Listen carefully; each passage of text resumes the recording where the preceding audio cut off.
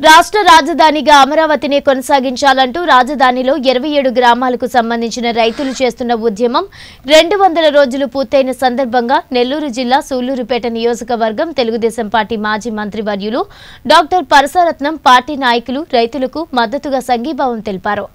ఈ సందర్భంగా ఆయన మాట్లాడుతూ 200 రోజులుగా దీక్ష చేస్తున్న కనీసం ముఖ్యమంత్రి జగన్మోహన్ రెడ్డి ఇప్పటి వరకు వెళ్లి వారిని పలకరించిన దాఖలాలు లేవు. ఇది ఎక్కడి న్యాయమని ఎద్దేవా చేశారు.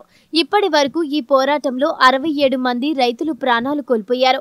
ఇన్ని రోజులుగా వారు పోరాడుతున్నందుకు 2 చేతులు జోడించి అభినందించారు. ఈ కార్యక్రమంలో మాజీ ఉడా చైర్మన్ గూడూరు రఘునాథ్ రెడ్డి, ఎస్ఎస్ఎల్ అధ్యక్షుడు దార్ల రాజేంద్ర తదితరులు పాల్గొన్నారు. అందరికీ నమస్కారం. అమరావతి పోరాటం ప్రారంభించి 200 డేస్ 200 రోజులైంది. ఈ రోజు కూడా మరి ఈ పోరాటాన్ని ఏమాత్రం నిరాశ చెందక పోరాటాన్ని రోజు రోజుకి ఉధృతం చేస్తూ ఉన్నటువంటి అమరావతి మహిళలకి, రైతులకి, ఆ 29 గ్రామాల ప్రజలకి 2 చేతులు జోడించి హృదయపూర్వకమైనటువంటి కృతజ్ఞతలు తెలియజేస్తా ఉన్నాను. వారి యొక్క పోరాటాన్ని పటిమకి మరి ముగ్ధులమయ్యాం. వారిని అభినందిస్తూ ఉన్నాం. మీరు చూశారు,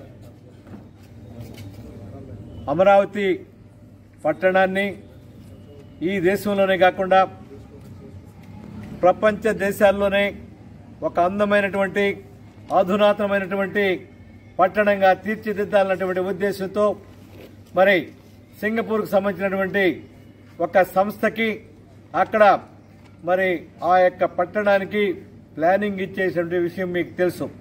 ఆ విధంగా ఈరోజు ప్రపంచ దేశాల్లో మరి మొట్టమొదటి మంచి రాజధానిగా మరి ఏర్పాట్లు జరుగుతూ ఉన్నటువంటి సమయంలో చంద్రబాబు నాయుడు గారి ప్రభుత్వం పడిపోయింది. చంద్రబాబు నాయుడు గారి కళ మరి ఈ యొక్క అమరావతి నగరం నిర్మాణం, అదేవిధంగా రాజధాని నిర్మాణం.